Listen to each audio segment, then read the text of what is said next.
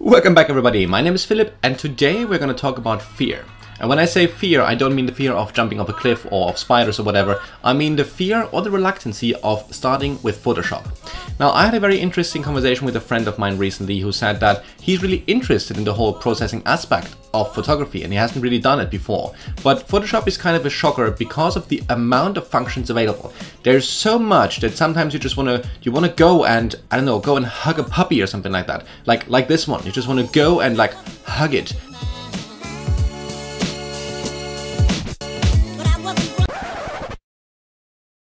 Enough cuteness. Now, the jinx is that many people resign before they actually start with Photoshop because of the things that are available and the amount of time they would have to spend to learn it. And I totally understand. Yes, there are tons of things you can do, but think of it this way. When you got your first camera or when you're just starting out in photography, it's not that you're just running out there in manual mode and using lights and whatever to shoot models. You kind of take it step by step, right? You're gonna take a camera first into automatic mode and shoot whatever you can find to see if it's crap or not. And mostly it might be at the beginning, yeah, surely. But then eventually you're going to switch into the aperture priority mode, into the shutter priority mode, or whatever it might be, right? But eventually you're going to get more and more used to your camera and you're going to use functions that you have otherwise not used. And it's a very similar thing with Photoshop itself. It seems scary because there's so much you can do, but what you actually need to start working on your images might just be a very small proportion of it. And because I had this conversation, I thought today we're going to do something a little bit different. And today I'm just going to use one function within Photoshop, just one, which is extremely important. It's called the curves. And we're going to use these curves to adjust an image from start to finish. We're not going to go crazy on the editing, and it's by no means a comprehensive review of curves because they can be used in many different ways. But it is nice to see that one simple feature can be used so much that we can go from this image right here, which is really just a piece of grass taken in front of a sunset kind of deal here in Ireland, and we're gonna just slightly adjust it in terms of that we're going to put the attention at the center of the image. We're going to make it so that the image has a bit more red and yellow tones, and we're going to darken down the surroundings and actually brightening up the center with the sun a little bit more just to finish it up. And for these kind of basic cleanups, you can go with one simple feature which you use again and again and again until you're totally used to it. And then you just take the next one and you get used to that, and then you start to combine them. And before you know it, you're going to be a pro. Now, let's jump right in, before we run, of course, the intro. Let's jump right in and take this one feature, the curve adjustment layers, to edit this image from start to finish with some minor adjustments. And let's go.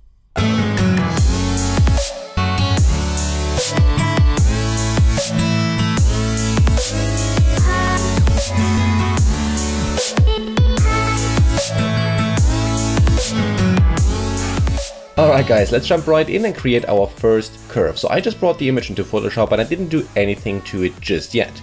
Now curves, if you have never heard of them, they're on the right hand side in the adjustments panel right here.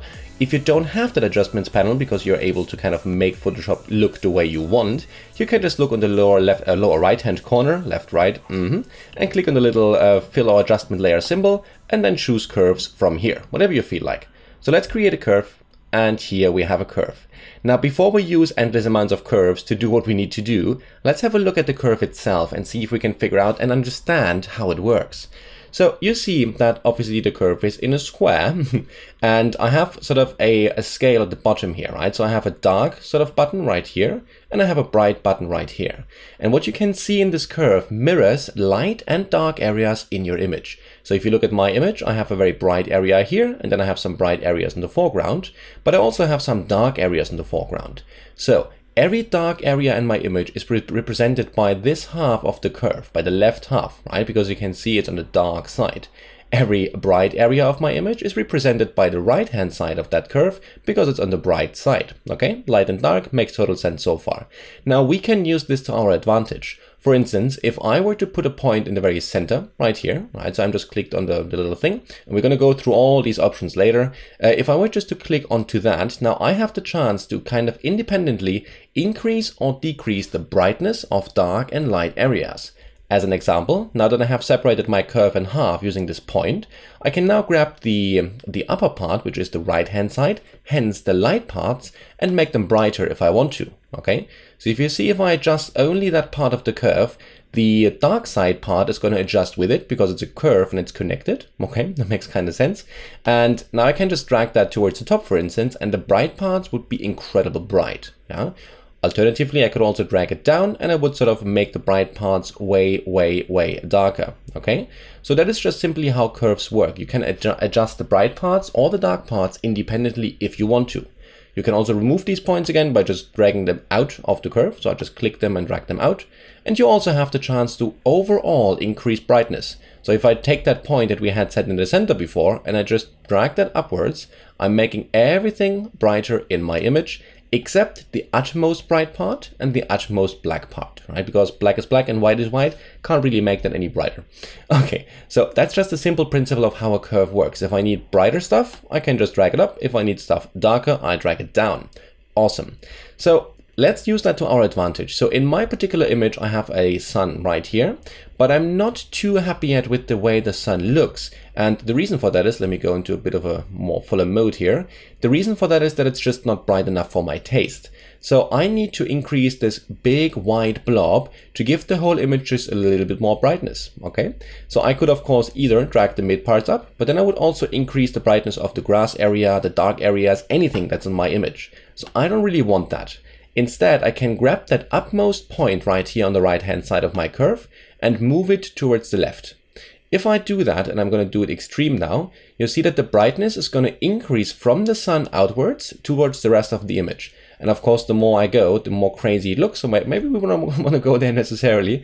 But what I'm doing essentially is I'm saying that if these lines here, or these kind of, these mountains, if you want here, they represent the amount of pixels in the light and the dark areas. So I have this amount of information in my light areas, and I have this amount of information in my dark areas.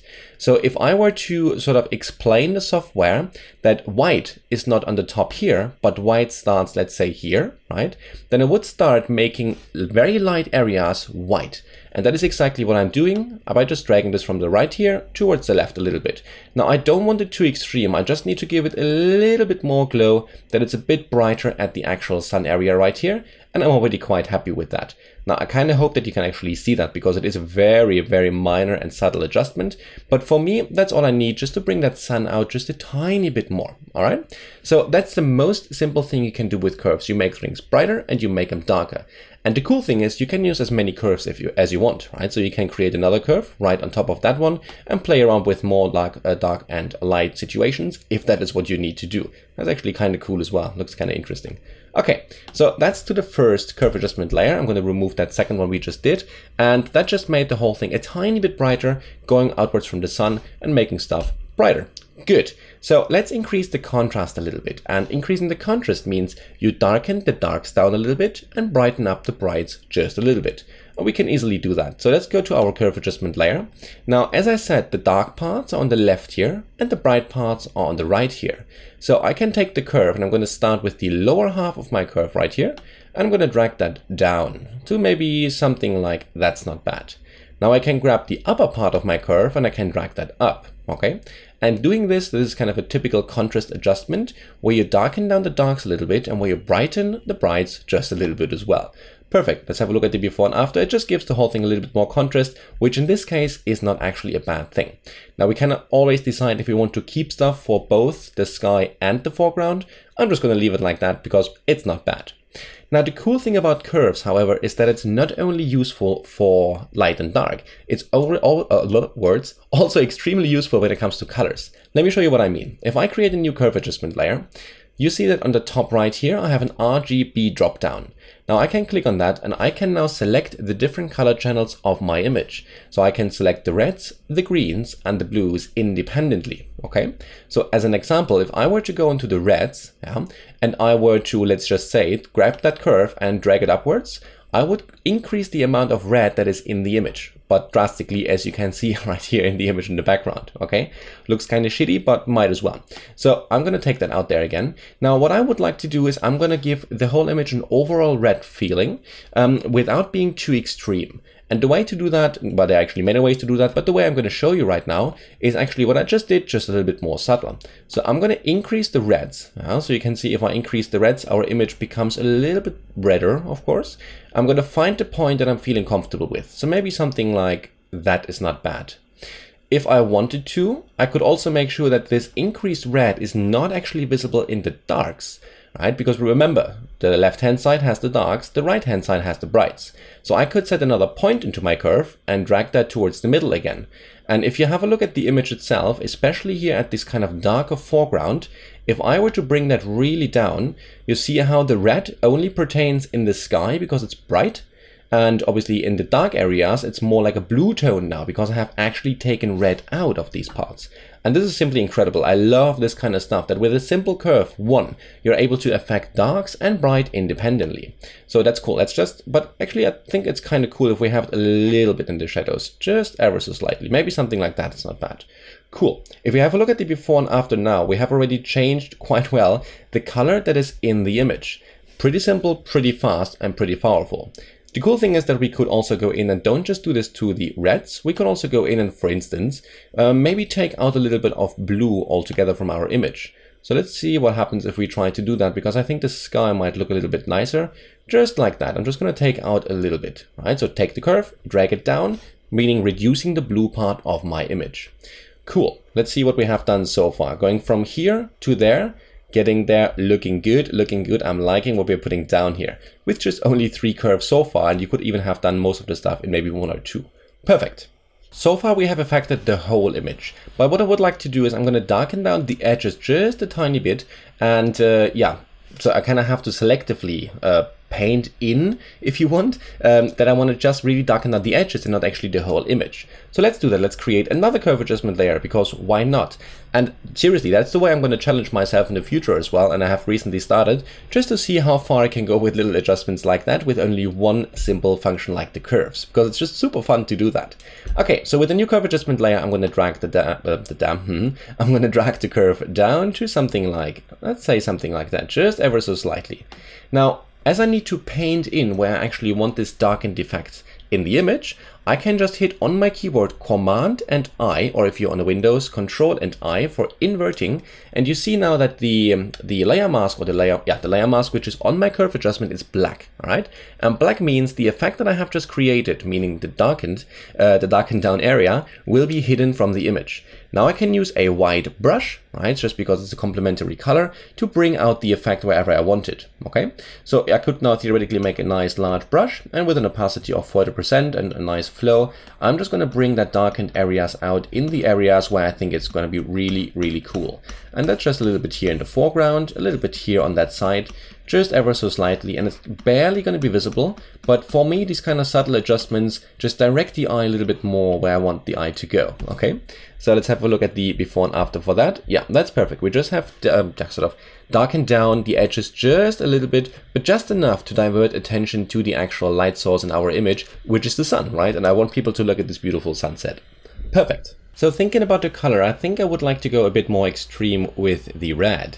So I'm going to create what? Yeah, well, you guessed right, another curve adjustment layer, and this time I'm going to take the reds to the limit. When I say the limit, I mean about here, so not like crazy limit, but like a good solid limit, maybe something like this. I'm going to switch over to the greens then, because I want to give the image a bit more of a yellow tone, maybe something like this is not too bad. That's cool. Now, what I'm going to do with that, I'm just simply going to decrease the overall opacity of that particular curve adjustment layer. So if I bring it down to 0, of course, and bring it up to 100, you can see that this has a big influence, but it's a little bit too much for me in certain areas. So one option is just to simply decrease the opacity of that particular curve adjustment. So if we bring it to maybe something like, let's say somewhere around 40%, I think the influence it has on the image is large enough, right? It's definitely, yeah, I think it's definitely good enough. So if we look so far what we have done with these couple of curve adjustment layers, we went from a more or less flat image to something with a good solid contrast, which diverts the attention of the eye towards the sun, and a nice reddish tone in the image, which looks actually really, really cool. Now, if we wanted to, right, if that is something we're interested in, we could also give the sky a little bit of the blue back that it had before. And you guess how we can do that? We take a curve adjustment layer, we go to the blues right here, and we just start to drag the blues up. Now, the more I drag the blues up, you're going to see that in the image, depending on what other color is in there, actually, let's go back in our super view here, it's going to it's going to look a little bit magenta in this case, right? And if you want to bring it back, you have the option, of course, to play with these three colors until you get the color that you want. So if I take a little bit of the red out, we're going to see I'm going to get the blue back into the sky. And I kind of like this, especially in this area here. It makes it look a little bit more realistic and not as, what would you say, crazy red, I suppose, right? So if we switch it on and off, you see that, of course, before it's very red, and this looks kind of cool. But I just need that very little, and I need it only in that sky part. So what I'm going to do, like before, I'm going to hide the whole effect by hitting Command or Control I on my keyboard. Now the layer mask is black, and now with a white brush, I can bring out the effect wherever I feel like it's necessary. So in this case, I'm going to go just with 20% just over this edge right here. Actually, it's 40%. See, that happens if you don't check. And I'm just going to bring that blue out in the sky again. Now, if I think it's a bit too strong, I can always, after the fact, go in and change the opacity. So I'm going to go ahead and change the opacity to something like 50%, just to adapt that ever so slightly. Awesome. And here we are. Now, what we also could do, just for good measure, let's just increase the general brightness of the image ever so slightly, maybe like this. And this is especially for the foreground, maybe something like that. So that means if it's for the foreground, I'm going to hit Command and I and invert the whole thing, hide the effect, and I'm just going to paint that adapted brightness into the foreground. Perfect. And the very last thing I'm going to do with curve adjustment layers, I'm just going to go in and create one where I darken down the edge a bit more, and then one that is going to increase the brightness in the center to sort of really create a nice soft vignette that makes the eye of the beholder, I suppose, going to go towards the center of the image. So let's do that. Create a curve adjustment layer. We're going to bring it down to something like that. All right, that's perfect. Now I'm going to invert that, Command and I or Control and I on the Windows, and I'm going to bring these darkened edges out at the surrounding. All right, so as before, I'm just going to paint that in just like that, even maybe here a little bit. Why not? Okay, and maybe I should also go to the exact corners right here. Okay, that's kind of cool. Now, instead of just creating a new one, right, a new curve adjustment layer, I can also theoretically just go ahead and take the same one, copy it, and then change it in this one. But just for simplicity, I'm just going to create a new one because we can. So let's create a new one. In this case, I'm going to increase it, and I'm only looking at this very center area here of the image, not the sky or anything else, just like that. So I'm going to go with maybe something like this is kind of cool. I'm going to invert it just like before, and I'm going to bring it out in this kind of area right here in the image. Maybe even fading out towards the right-hand side here a little bit. Awesome. I really, really like that. And for me, that's just my personal taste. I kind of like this dark foreground that ends up in this kind of bright area and goes towards the sunset. I'm a big fan of the colors, maybe a little bit too much blue right here. We could solve that by switching off our adjustment layer where we have added the blue in, but I think I'll just go with a little bit of opacity decreasing. It's just something like maybe that is not bad at all. Perfect. So for me, I'm actually quite happy with that. With a couple of curve adjustment layers, we went from here to here, which is a really, really nice cleanup, at least in my personal opinion. And I'm a big fan of big or strong colors anyway, right? But of course, you don't have to stop here. You can continue if you wanted to. You could have stopped earlier if it's already too much for you. That's completely up to you. But the matter of fact remains that with only a couple of curve adjustment layers, we went from something quite simple which anybody can take with any camera really, even the phone if necessary, and we cleaned it up with only curves to be a really, really cool and nice total effect to the image. We can now theoretically group all the curves if we wanted to. So we click on the first one and then shift click on the last one and then hit Command or Control G for great on the keyboard to group those. And now we have the chance to adjust the overall opacity of our effects that we have used or that we have created with the curves. So if I bring that down to 0, we are back at the original. If I bring it up to 100, we have the full effect. So if I go for something like, let's say maybe 85% or something like that, I think we have a really nice measure, a really nice adjusted image with like no time at all and only curves. And there we go. With only one function or one feature in Photoshop, we took that image which was quite blunt before, let's say, and just gave it a little something, that little bit more that it needs just to be really, really nice. And as I said at the beginning, there's more you can do with curves, of course, but for the purpose of this image, I think it's totally enough and I'm actually very happy with the outcome. And in any case, the jinx of this episode for you should be in any way not to have any fear of Photoshop. Do not start because you have the feeling it's so much, it takes so much time to learn. Pick a couple of things that you can see on YouTube or whatever, which people use regularly, like curves, level adjustments, whatever it might be, and just try to use those to go as far as you can. I'm myself challenging myself often enough just to use few features rather than like all the kind of possibilities that you have within Photoshop, just to see how far you can go. And you might actually learn something about each single features in the process. So let's try that out. And as I said, have no fear. I'm actually going to call that video Have No Fear. Of course, it's just the first step, right? Just get going, just start with it. You will love it once you do. Now, again, quick tuning in from my part using one feature, the good old curve adjustment layers. I hope you did like the video. If you did, do not forget to hit the thumbs up button. And also, if you're new, don't forget to subscribe. Other than that, I shall see you the next time, vlog, tutorial, whatever it might be. And you have a good one. Bye!